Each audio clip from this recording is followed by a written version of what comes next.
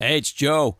Thanks for joining us on our manufactured home tours. We love hearing from you in the comments, which often include some concern regarding the construction of manufactured homes.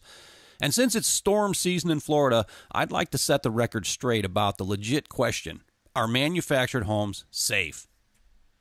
It's obvious that there are a lot of people who think that a site-built home like this is superior in its construction to what they consider a manufactured home.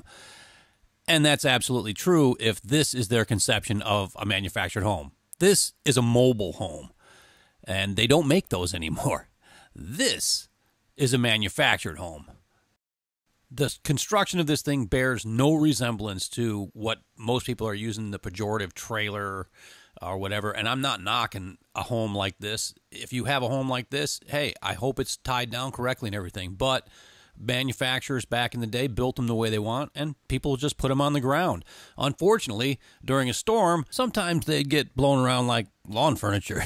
But I mean, seriously, it's no joke, and it can be dangerous. So on June 15th, 1976, Congress passed laws, and they began to govern the construction of mobile homes, and the term manufactured home was coined. So these are different. The materials, the construction, how they deliver it, how they set it up was all regulated by either HUD or DOT. And then when you got it into your local municipality, they have their own codes. So the standards got so high that, for instance, in Florida, when you build a manufactured home, the wind load requirements exceed those of site-built homes by as much as 25%. And that's a fact, and there's no way to get around it.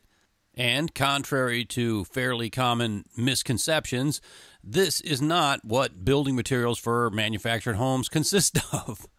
No, the reality is manufactured homes are constructed using the same building materials as site-built homes. They're just done in a factory, and they're under climate-controlled conditions, which is actually a benefit. So, while you've got this sturdy house built in the factory, you still have to put it on the ground. So, what keeps it from blowing away in a storm? And let's take Florida as an extreme example, because what are most manufactured homes set on in Florida? They're set on sand. Lots and lots of sand. So this is what your average pad looks like that your house gets set on. So how on earth are we going to get the house to stay on this pad of sand? Let me show you something pretty crazy. This is the Burj Khalifa, and it is located in Dubai in the United Arab Emirates. It is the largest structure on planet Earth at 2,722 feet. It's subjected, along with other buildings around it, to sandstorms around 90 miles an hour. So, you might ask, what are these buildings set upon? Well, I'm glad you asked. They're set on sand. Lots and lots of sand. So how on earth do these structures, massive structures, that are built on sand, remain standing in hurricane-force winds? I'm glad you asked. They're held in place with anchors.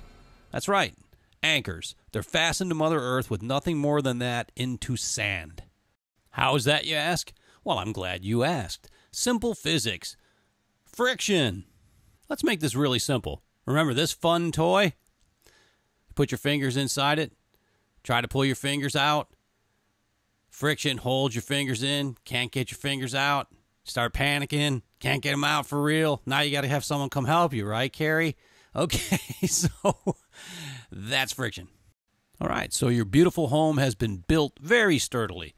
It's been delivered to your site. It's all prepped. They got the concrete piers in. The house has been leveled, and you're ready to put the anchors into the ground. So let's see how that goes down. So the frame is attached to the strap, and the strap is attached to the anchor, and this thing goes 4 feet in the ground.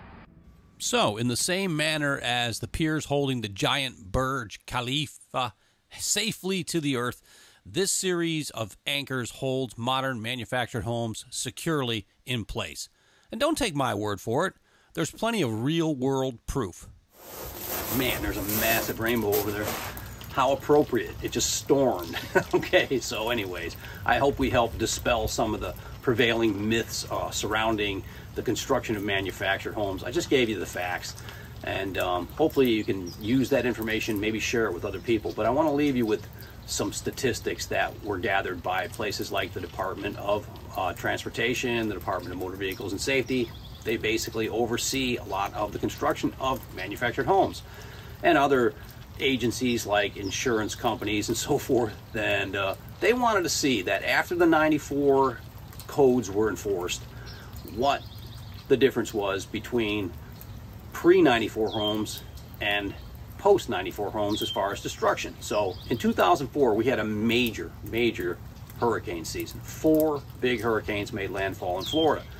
So they gathered all the information to determine how many manufactured homes that were built post 1994 were destroyed in these storms, and their eventual tally was a 0.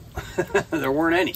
So none of them were destroyed. And I'm not saying that manufactured homes are impervious to storms. Storms are super serious. If they tell you to get out, get out.